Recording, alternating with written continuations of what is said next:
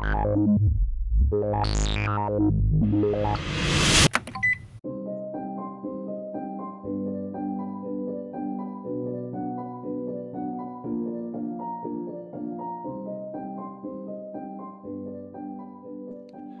want you to imagine approximating a function parameterized by a deep neural network.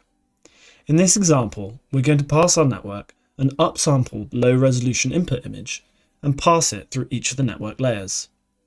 We want the network to output the input image, but now in a high resolution, a task commonly known as super resolution. Unfortunately, in practice, after training our network on high and low resolution image pairs, somehow our network is spitting out images that are even worse than our input. After putting all your effort into a beautifully deep architecture, you are horrified to see that instead of going down, your training loss shoots endlessly upwards. Your classmates and colleagues can't help but laugh. And seemingly counterintuitive because now the model has more parameters. Now how can we address this and get your loss going in the right direction? This problem partly comes down to the fact that we have an input signal that is being lost the deeper and deeper we go into our network, as the signal is passed through each of the nonlinear functions at each layer. Look at what can happen to a training signal even after being passed through a single ReLU function, the most popular activation function for neural networks. Essentially, you're asking the network to do two things. One is to retain the input signal, and the second is to find out what needs to be added to the input image to transform it from a low to high resolution image. Instead, let's look at the problem from a different angle. Let's first minus the low and high resolution image from one another. This gives us what is known as a residual image, or the difference between the two images. Now let's reshift this equation to get our intended output on the right hand side. Now given we already have the low resolution image at training time, let's now just get our network to learn the only bit we actually care about, the residual. Framing the problem in this way makes the network's life easier as it doesn't need to retain the entire input signal. This was the same intuition that inspired the authors from the 2015 paper Deep Residual Learning for Image Recognition. This paper is now considered seminal in relation to deep learning with over 130,000 citations. It is rare to run into a model architecture in deep learning today that doesn't utilise the contributions from this paper in some fashion. In the previous example, I gave you an easy and intuitive introduction to residuals. Let's have another look at the layers of a neural network. I chose to present residual connections to you using the example of super resolution, as it can be visualised very easily. By simply adding the input onto the output, we can instead learn the mapping to the residual image as you can see here. However, this approach I've shown you so far has two major problems when generalising to other tasks. The first problem is where we have a task where the input and outputs don't share the same dimensionality.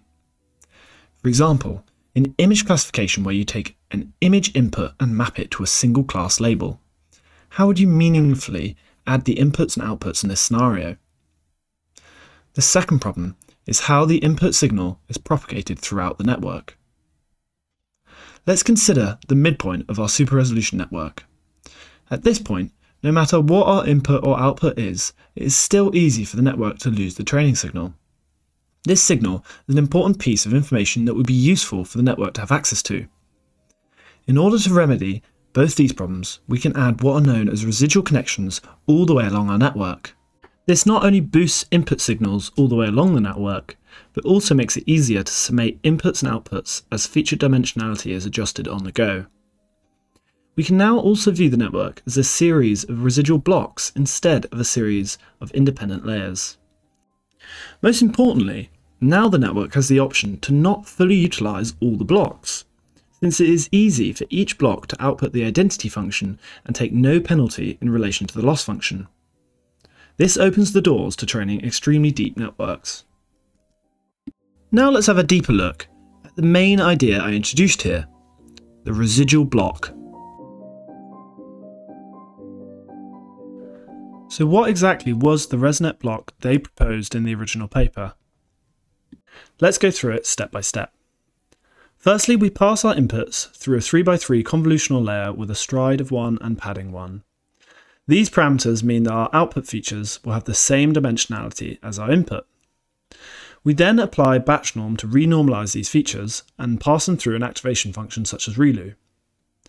We then pass the features through a second convolutional layer exactly the same as the first, and again followed by a batch norm. At this stage, we just have a normal vanilla neural network. So let's now add a residual connection. We can do this by simply adding the block's inputs onto the current set of features. We do this element-wise as our inputs and features share the same dimensionality. Remember, this is only because we have carefully chosen our convolutional parameters. However, for tasks such as image classification, we do actually want to reduce our dimensionality throughout the network. More on that in a moment. Finally, we pass our features through a final activation function. Now that is essentially it. It really is quite a simple idea. Now let's have a quick look at the official PyTorch code implementation for a ResNet block's forward pass and consolidate what we've just learned. We start with an input tensor x and save a copy of this as our identity function we can use later. We then pass our input through a set of convolutional, batch norm and activation layers, downsampling the features if required, more on that in a moment when we discuss dimension matching. We can then simply add our saved identity features to our current set of features in the network. This is done element-wise. Finally, we pass this through a final activation function and return this as the output of our residual block.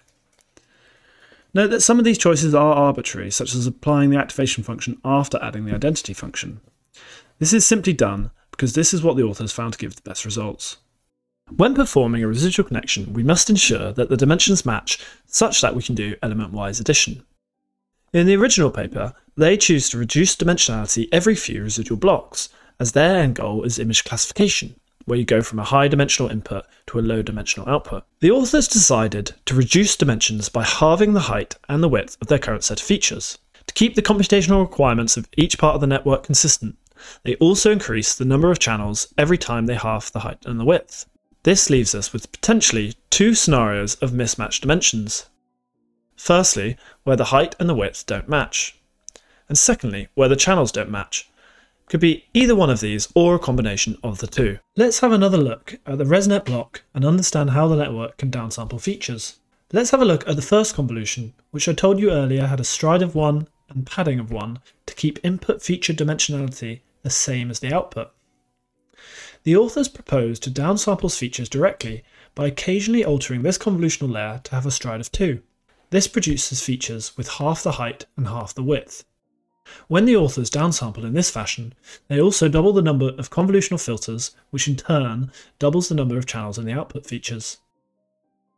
This is where we have a problem with dimension matching, as our input that is sent through our residual connection does not have the same dimensions as the features coming through our network. Let's now have a look at our input features coming through our residual connection and see what options are available to us when addressing this dimension mismatch. The authors proposed two solutions. Firstly, they propose to match the number of feature channels by 0 padding. This option has the benefit of introducing no new parameters into the model. This is simply done by filling up half the features with zeros. Although no parameters are added, we are now wasting computation on meaningless features full of zeros. The second solution is to match the number of channels by passing over our input features with a 1x1 convolution. This of course adds extra parameters, but means that our output features only contain real information. So for example, if our input features had 3 channels, we would now have 6 1x1 convolutional filters to double the number of channels in our output space. For both options, a stride of 2 is again used. This means that our output feature maps have half the width, half the height, and double the channels. This means that they exactly match our current features in the network. Essentially, these two options are very similar. They both skip over every other pixel in the input features. The main difference is whether we 0 pad our output or use the 1x1 convolutional option to match the number of channels. The authors found that the 1x1 convolutional option led to the best results. Hey guys, it's Rupert. Thanks for watching the video. I hope you now have an intuitive understanding of residual networks. The main idea is that you can now train your networks deeper and deeper whilst keeping training stable. Please don't forget to hit that like and subscribe button for more machine learning videos, and let me know in the comment section down below what you want to see in the next video.